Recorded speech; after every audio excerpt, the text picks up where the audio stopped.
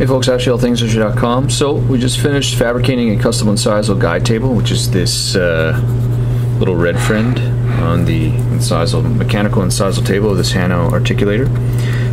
Normally they're fabricated on something like this, but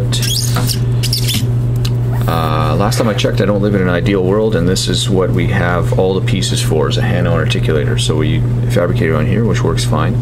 Now the reason why we're fabricating a custom Incisal Guide Table is to develop the guidance for cases such as these, where every tooth is prepared and it would be difficult to fabricate those restorations.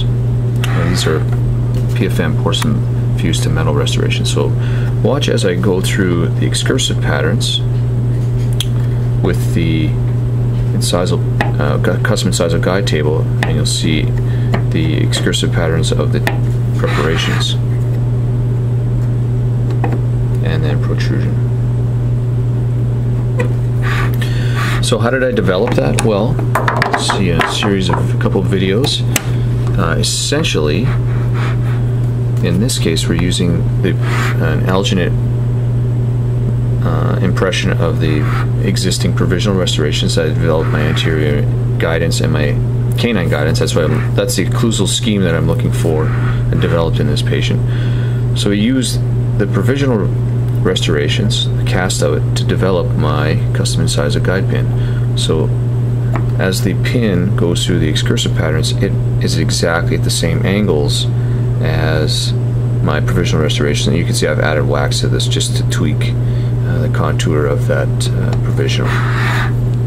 And the same on the left side. You can watch in stereo, and the same in protrusion, my anterior guidance.